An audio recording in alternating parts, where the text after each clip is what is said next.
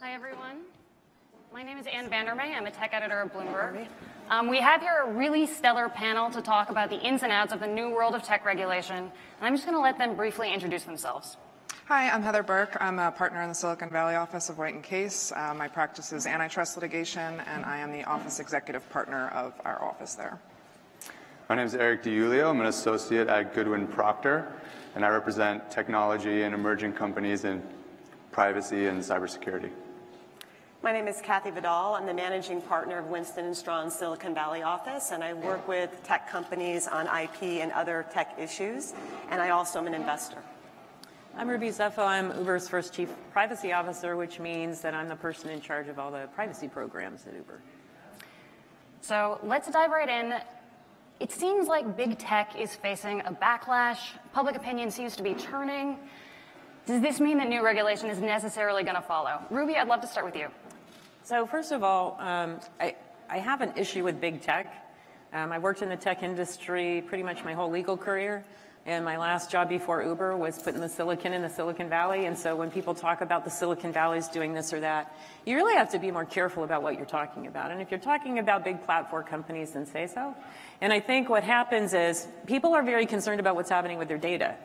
And they're right to be concerned. But that doesn't mean we should all be tarnished with the same brush. All right. So in terms of DC policy, it seems like tech is getting a lot more attention. Heather, do you think that this means that government scrutiny is sure to follow? For sure. We've seen both the DOJ and the FTC, at least in the antitrust space, take more of an interest in tech companies, certainly most recently. In February, the FTC started a technology task force that was going to be focused solely on tech companies. And the DOJ just last week issued a press release that they're conducting investigations into big online platforms, mostly social media, search, and retail, which I think most people recognize means Google, Facebook, and Amazon. So investigations always lead into cases, and they lead into enforcement. And then beyond that, that then leads into private litigation and class actions. So I think for sure we will see more cases and enforcement coming out of these investigations that they're conducting. Right. Kathi, what do you think? Is the macro picture affecting your practice at all? So in terms of patents, I don't think the macro picture is generally affecting patents. There is a lot of activity going on right now. There's a general thought that before the American Invents Act in 2011, that patents were it was too easy to get a patent, and a lot of patents were weak. And then after the American Invents Act, the tide has changed completely in the other direction, and now there's a thought that it's very difficult to get patents on anything, especially many of the technologies discussed this morning. That's separate from the backlash against high tech. As to the backlash, we are seeing some activity from the DOJ, where they've got concerns about standard-setting organizations and would like to change the rules of engagement with regard to standard-setting organizations. So that's where we may see some action. Right. And Eric, what do you think? I mean, we're in California. Privacy law is sort of a hot topic. What's the lay of the land? Yeah, so California passed the CCPA, which is going to be the first sort of generally applicable privacy law to come to the United States. You know, for a long time we've had healthcare privacy regulation. We've had financial privacy regulation, and the CCPA will go into effect in January of 2020, and it'll grant consumers, you know, a plethora of new rights and impose several new obligations on businesses. There's a number of other states considering legislation: Washington, New York, Texas, Illinois, and I think the extent to which the federal government gets involved will kind of depend on whether any of those states are going to go beyond what California has done and create, you know, sort of additional obligations on companies. I think that is what would really ratchet up the pressure for something to happen at the federal level. So I have a question for everyone on the panel. In your respective areas, what is the regulation or the body of government or the case that you're watching the most closely that might have the biggest impact on companies? Heather, it'd be great to start with you. Sure. So I think, the Apple Pepper case just came out recently with respect to class actions. That doesn't really affect regulation, but it is something that everyone is sort of watching now in terms of how Apple's platform may change as a result of that case, and how selling to consumers can actually be altered as a result of that case.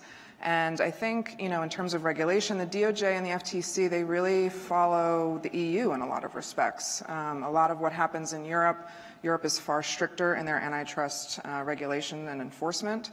And so a lot of what happens there, the DOJ and FTC then sort of follow on. So I think we're going to take some cues from EU and see, what happens there. Right.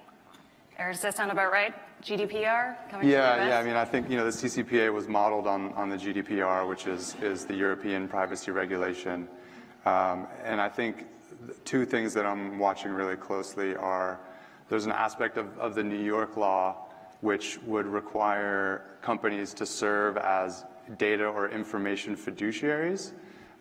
So the idea behind that is like a company that collects your personal information is bound not to use that information sort of to your detriment.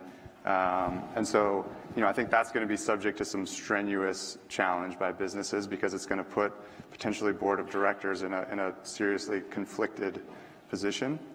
And it sort of echoes an idea that Gavin Newsom mentioned in his State of the State this past year for California, where he talked about broaching the idea of a data dividend, which would give sort of like, Alaskans have this oil dividend where the whole state kind of shares in the revenue generated from that resource.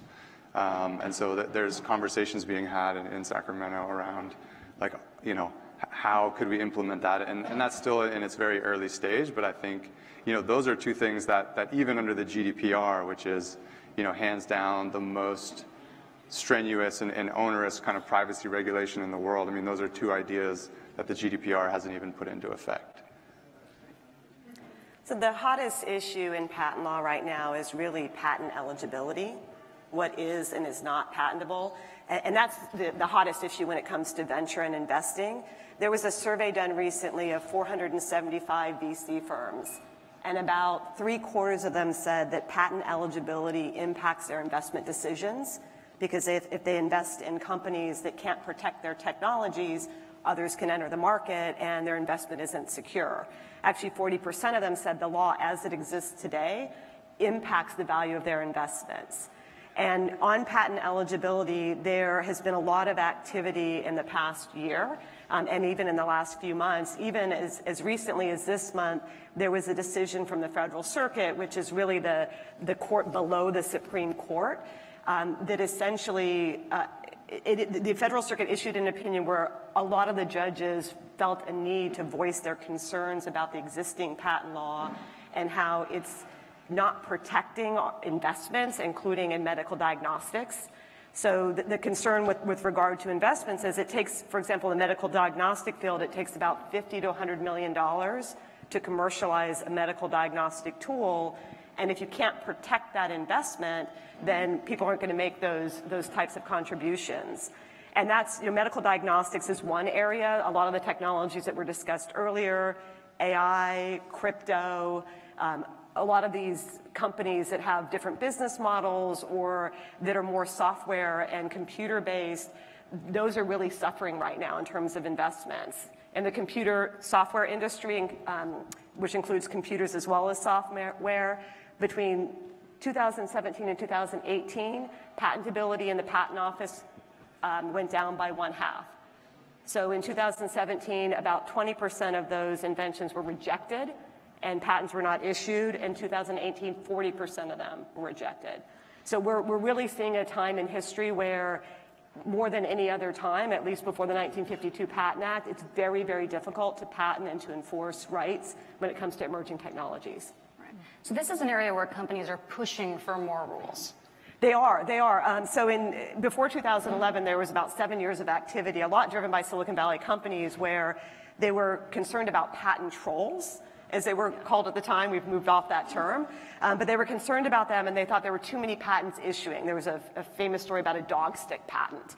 And so they asked for the laws to be changed in a way that made patenting more difficult and patents stronger. That's now gone full bore in the other direction, and there was testimony recently in Congress about this very issue, where there were companies, there were different entities testifying before Congress that we need patent eligibility to be broader. We need to be able to patent these emerging technologies, or we're not going to be competitive with other nations. I'm trying not to get too worked up about every state proposed law that comes around. They come, they go, Washington and New York being the most recent, rise and fall. What I am concerned about is finding some kind of consistent framework, a principled framework where people have transparency into what's happening. I think what people are angry about isn't so much what's actually happening in some instances, but they don't understand what's happening, and who can blame them? It's really hard to figure out. And sometimes I think they would agree to the benefit of the bargain if they only knew how it worked and what they get for the data that they're giving. So what I'm hoping for is some kind of framework within we can still innovate, because that's really important, particularly to this country, but provide some consistency no matter where you are, no matter whose hands the data is in.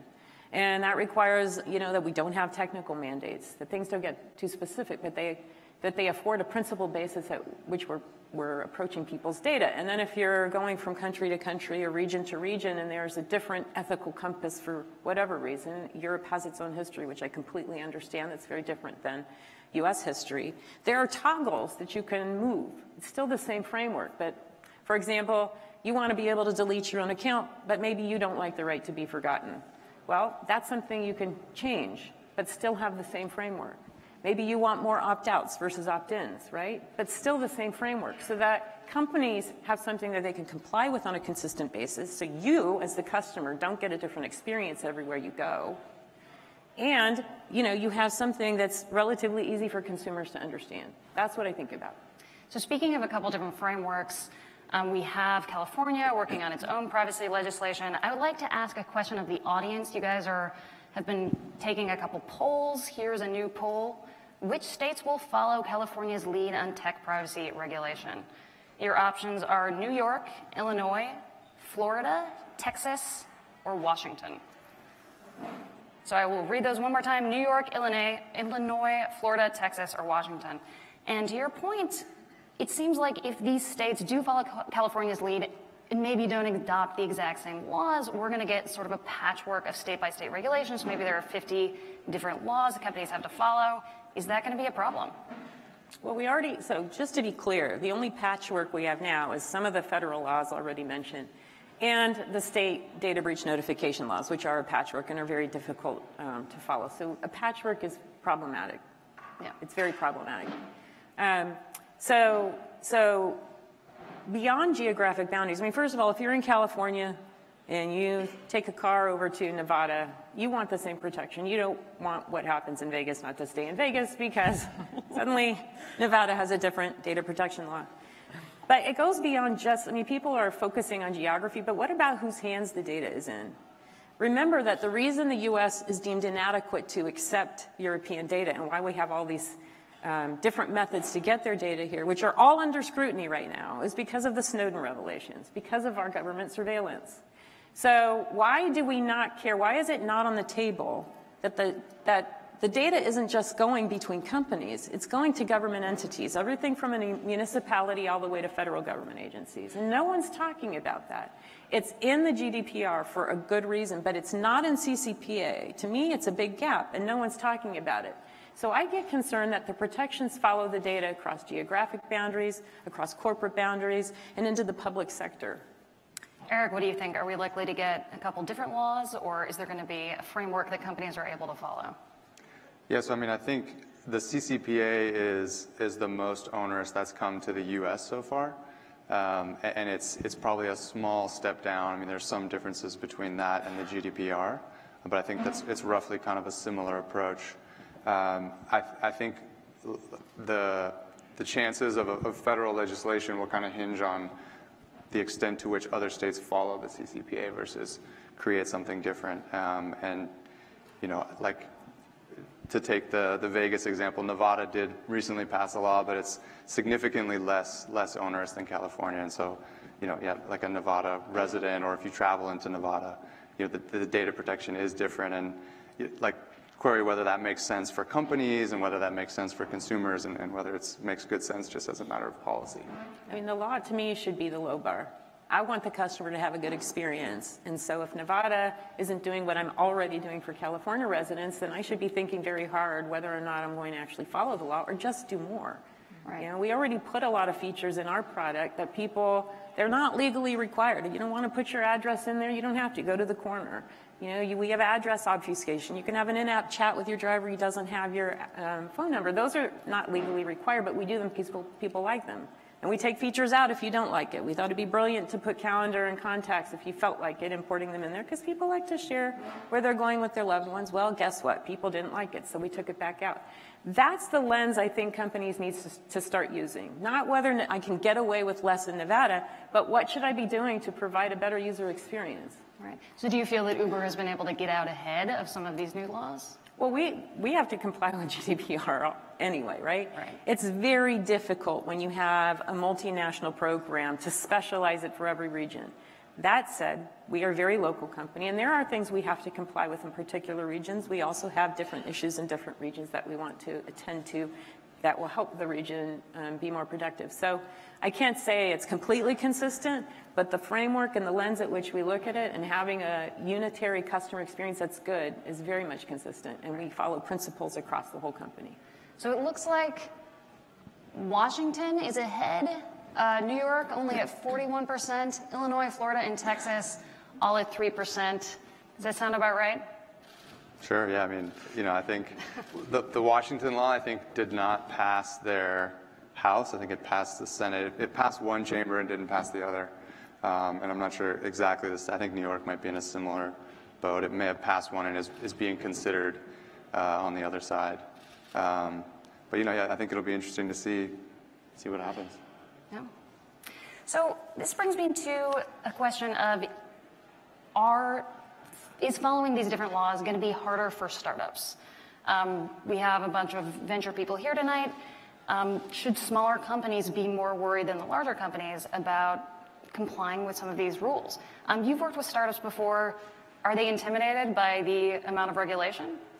I mean, I think to some extent they are. For really early stage companies, technically the CCPA doesn't apply until you hit a certain revenue threshold or a certain volume of data processing. And I think in one sense, sort of coming of age in this era of increased data regulation is a benefit, because there are companies with tremendous amounts of legacy data that they didn't sort of tag and didn't plan for how to respond to some of the rights that the CCPA grants. And so they have like thousands of fields of data, and responding to an access request with a customer that they've had a lengthy relationship with is going to pose a significant problem. Right. I can say in the antitrust space, usually startups take a view that, that's for monopolies. We're not big enough. We're never going to be big enough. We don't have to worry about antitrust. But as the DOJ and FTC begin these investigations and begin more and more of them, startups will be contacted to determine if they're viable players in the market, to determine if they actually can compete with some of the others. If startups are interested in potentially being acquired by someone else, the DOJ will get involved. So, my at least advice is to always make sure you have, quite frankly, a lawyer there with you, because a lot of other investigations come out of earlier investigations that the DOJ did or the FTC did. We found information over here, and now we're going to use it against you over there. So it's always best to make sure that you actually do have lawyers if you're contacted by the government. Right. And so we hear a lot about how antitrust is going to empower the little guys in their fight against the big guys. Do you get the sense that startups are excited about that, or are they worried about the possibility of not being able to get acquired because you have these companies worried about getting too big? I think it's probably both. The acquisition is definitely something that the DOJ has been focused on, this whole idea of a killer acquisition, right? That they are eating up all the smaller companies. and then not being able to grow themselves. But a lot of times, either acquisitions or joint ventures are the ways in which that innovation grows. The only way that you can get those resources sometimes and the money for the smaller companies to build on their innovation and to actually, get it out to the masses. So it's a balancing act for sure. Right. What do you think? Extra regulations onerous towards startups? Well, when I think about startups in the IP space, I worry that they're not patenting enough. I think it's very difficult for them to carve out money to patent their inventions. And if I were an investor, which I am, I would want to make sure that the startups are spending that money and are not only looking at the laws that exist today, but are thinking about the fact that it is going to evolve. That, if history holds true, the patentability standard will change. So even if you're investing in an AI company or a cyber company, they should still be getting those applications in just like the big companies, or they're really going to be at a disadvantage. Right. So I was just thinking of it more, if you're a startup, you should be thinking about privacy by design. It shouldn't be something that's onerous and a tack on, or your products are going to come out wrong. Think about it like safety. We don't ride around in cars anymore that if they're rear-ended, cause a fiery death. And we expect that. We expect things to be safe without us having to think too much about it. So that's the lens you should be looking at when you're building your products. How do I build privacy in from the start instead of trying to bolt it on afterward when it's more costly, less elegant, and you come up with some kludgy design? Looked at that way, that's where the innovation comes from. It doesn't hinder it. You should be thinking that way to start with so that we don't end up with some of these issues we've had more recently where people are very surprised at what's been happening with their data because they had no idea. Right. So that is a good segue into my last question, which is just basically, what should companies be doing to prepare? And Eric, I'd love to start with you. We're talking about gathering data. A lot of this is used in advertising. That is a big source of revenue for a lot of the big companies around here. Is this going to fundamentally change the way the tech industry works? I mean, I do think the CCPA, it's clear that it was sort of targeted or drafted in response to the Cambridge Analytica scandal. And so I think there is an idea of doing this transparency. And, I think it kind of dovetails on that's something that companies should be doing anyway. So I think it comes down to just understanding what data you have and clearly communicating what you're doing with it and who it's being disclosed to your users. And I think if you can get that taken care of and also just to take a careful look at do you really need to be collecting all the data that you're collecting, I think is like a sort of a good preventative measure that companies can take at this point. Is there anything preventative people can do for antitrust? Compliance programs, for sure, making sure your employees understand the antitrust laws and not violating them, understanding what they can actually talk about or talk to with their competitors. Usually this falls in the realm of sales folks wanting to talk to their competitors about what they're doing in the market. So I think that's probably the biggest issue for startups to probably think about. And plus, like I said, getting lawyers. Right. Nobody likes lawyers, but. What do you think? Get a good lawyer? Is there anything else people should keep in mind? Yeah, I think just patent. It's how you protect your investment, and it's also an added value. Because a lot of the value of startups is in the intangible assets. I mean, look at the Nest purchase. I mean, a lot of that value is IP. Look at Motorola, the purchase and the divestiture. There was a lot of IP there that had value. So I wouldn't give up on our patent system yet because I do think it's going to change. Yeah. I would just say keep your eye on the customer experience because happy customers don't complain. Right. And that is unfortunately about all the time we have. Thank you guys so much for being here. This has been fantastic. Thank you. Thank you.